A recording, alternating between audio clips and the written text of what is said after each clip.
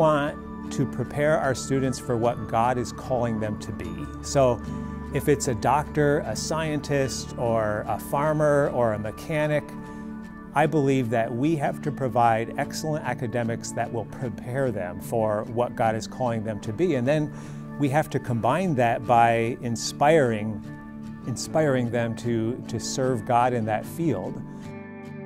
I don't want to just turn out an excellent doctor. I want a Christian doctor, someone that is determined to integrate their faith into what God has called them to do and to be.